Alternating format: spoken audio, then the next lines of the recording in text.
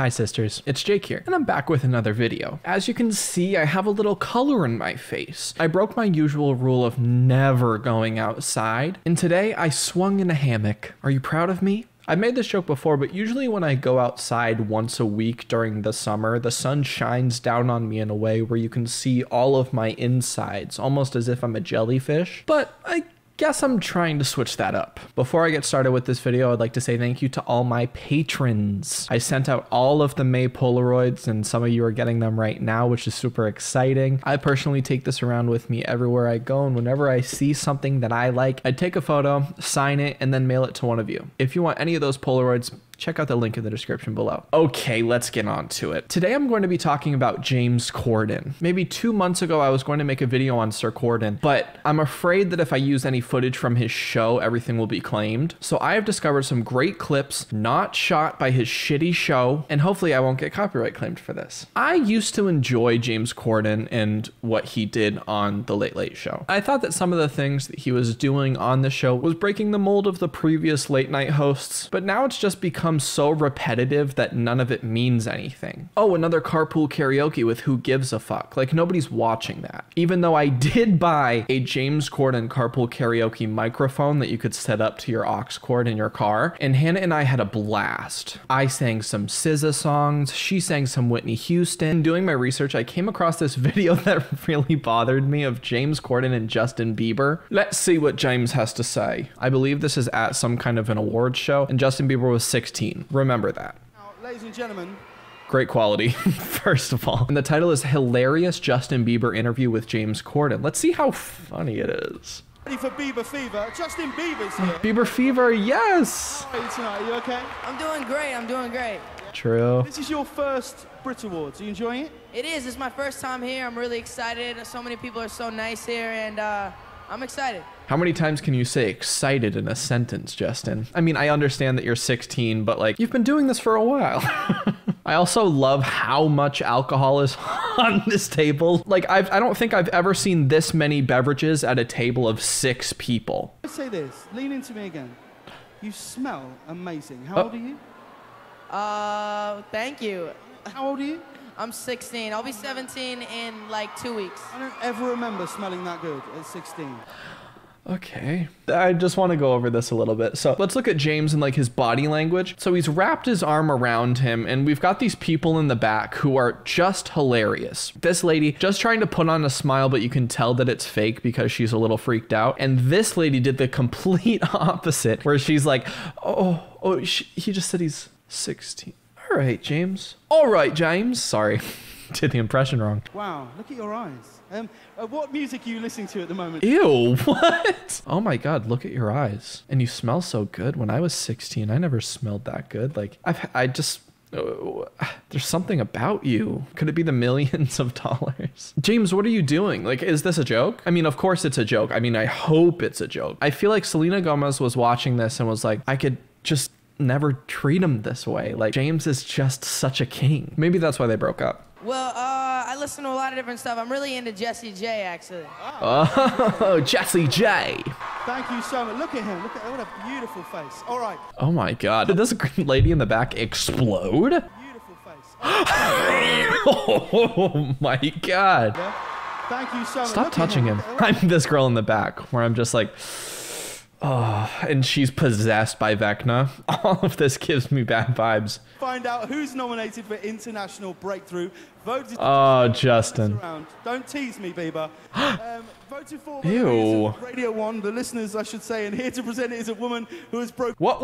Wait, what's he doing with that hand? Listeners, I should say, and here to present it is a woman who has broken... Oh, where was that going, James? James, are you making your way downtown? What was that? More bands than I've had hot dinners. Well, not that many, but a lot. It's Fern Cottons. Oh. So Justin tries to break like this weird tension by doing it back to him. And of course that was the wrong idea because James is sexually attracted to him. Mess around. Just do it.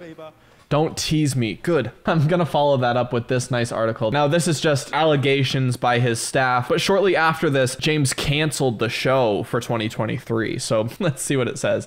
James Corden's staff allegedly furious after he demanded a $5 million raise for himself and no raises for the crew. Anonymous gossip claims. I'm gonna put a little trigger warning for this, for fat phobia, but read this title. James Corden pigs out on fat $5 million payday. Well, okay. I feel like that invalidates everything that just happened. Pigs out? Okay, good. This next clip I'm super proud of. This is James Corden making a Harvey Weinstein joke at an AIDS gala. What? This is to raise money for AIDS, and he's making Harvey Weinstein jokes. James, let's see what your little angle is here. Here in LA, it's so beautiful. Harvey Weinstein has already asked tonight up to his hotel to give him a massage.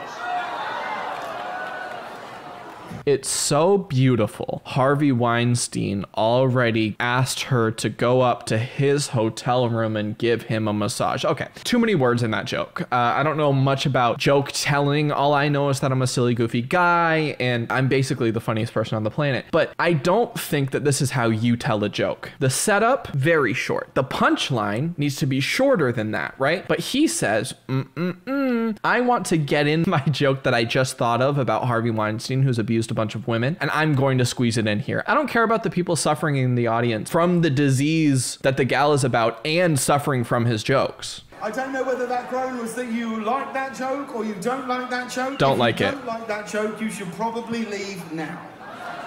Yeah, leave the AIDS gala. See you later. If you don't like that joke, then get out of here. Okay. It has been weird this week though, hasn't it? Watching Harvey Weinstein in hot water. Ask any of the women who watched him take a bath. It's weird watching Harvey Weinstein in hot water. Like, I saw that coming from a mile away, right? It's weird seeing Harvey Weinstein in hot water. I was thinking he was going to say something about like a hot tub or I don't know, like, I don't know, something quirky and weird like that. He's not saying that. He's saying that the girls who watched him bathe, it must have been weird seeing Harvey Weinstein in hot water, literally. And it gets a big laugh. Harvey Weinstein in hot water. Harvey Weinstein wanted to come. Did you hear that explosive laugh? Harvey Weinstein wanted to come tonight, but he'll settle for whatever potted plant is closest. Oh, come on! Okay. I'm not the person to really decide if this is appropriate or not, but I thought that he was going to make one joke. It was going to be like that really shitty one at the beginning. But no, he has a set about Harvey Weinstein and his sexual abuse towards women. At this AIDS gala. So this is the foundation for AIDS research, and they put on a gala once a year, and this is where he's like, I'm going to try out my new material that I can't do on the show. Like, the Late Late Show can't handle all of my crazy controversial jokes. And he goes, you know what, I'm going to make this joke to people who are suffering from a disease or are going to donate to help eradicate this disease. So that was good, right? That was great. So far we have 2 clips and a very reliable article. Let's see what we have next. Now, I've seen TikToks of this, and it has scarred me for quite a while, and I would like to show it to you. James Corden, Camila Cabello, Billy Porter, and Idina Menzel stopped traffic in LA for a flash mob with a cover of Jennifer Lopez's Let's Get Loud to promote Cinderella movie. Let's see how awesome this is. Hi, James. Okay. Okay. So we've got some fake singing from Camila, right? That's how I sing.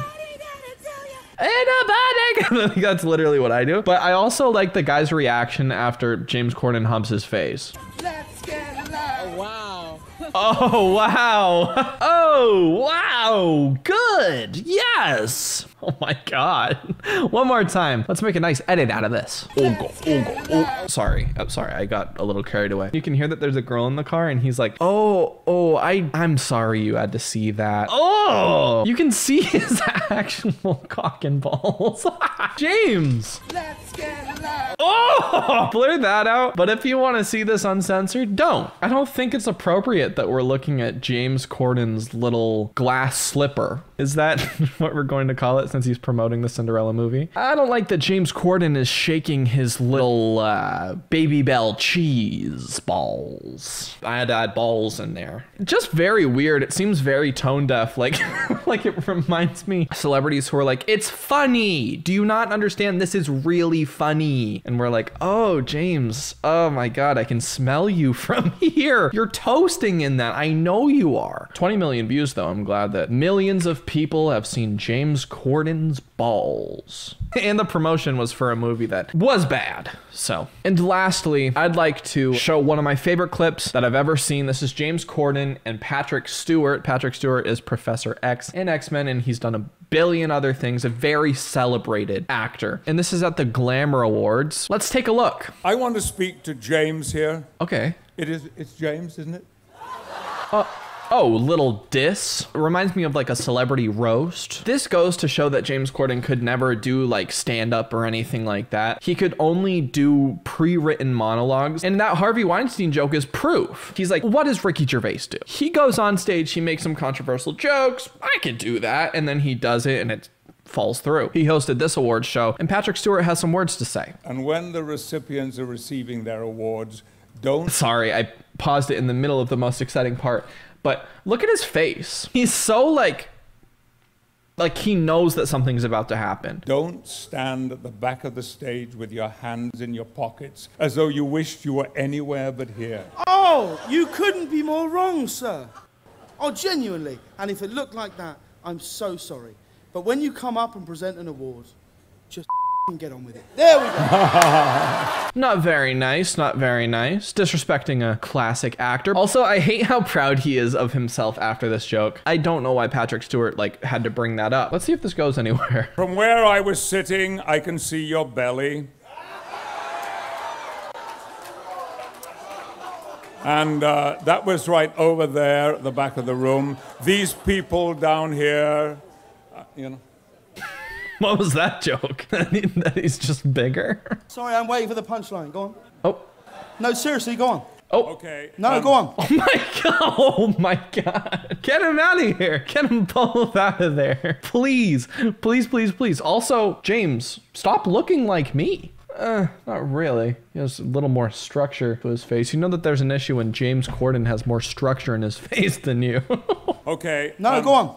Go on. You can see my belly, and we can all see you dying right now. Let's go for it. Here we go. Okay. This is all just so weird. I don't like that he like shoves him a little bit. Let's go for it. Here we go. Let's go for it. And then Patrick Stewart's like, I'm going to murder him. I'm going to kill him. And that's it. Patrick Stewart right now is hoping that he has his Professor X powers and like that he could just like kill him with a couple looks. But unfortunately he can't. And James Corden is going to move on with his career and stop traffic in a mouse costume. One more? Do you want one more? Yeah. If you fancy the Jonas Brothers, cover your belly. What? What does any of this mean? I'm done. I'm done. I don't even want to dissect that joke. I feel like that would suck all the fun of me being a YouTuber, is having to dissect Patrick Stewart making a Jonas Brothers joke about James Corden's stomach. And so that's where I'm going to call it. I'm going to call it. I think that James Corden is a menace to society. And I know that you might think that that's a little bit of a stretch, but I'll tell you why. He hit on Justin Bieber when he was 16, stroked his face, smelled him a little bit, and said a couple gross comments. Then he humped the face of a unwilling person from their car after stopping traffic. Say my grandmother was in the hospital and I was like rushing there, but then I reach a red light, crosswalk comes on, James Corden comes out, humps my face, does it a couple more times because they had multiple takes, and then I miss out on my grandma's last moments. Anyways, thank you so much for watching. I have merch coming out soon, and so I hope you like that. Thank you so much for all the recent support. We're about to hit 33,000 fucking subscribers. I hit 25 10 days ago. I hit 30 2 days ago. This is insane. Thank you to Drew for doing the collab with me that boosted, or at least recently boosted my channel. It means the world to me. Yeah, just thank you all for everything. You've changed my life. So, nice wholesome ending to a disgusting video, and That's a wrap. Thank you so much for watching. Have a wonderful day, and I will talk to you later. Bye-bye.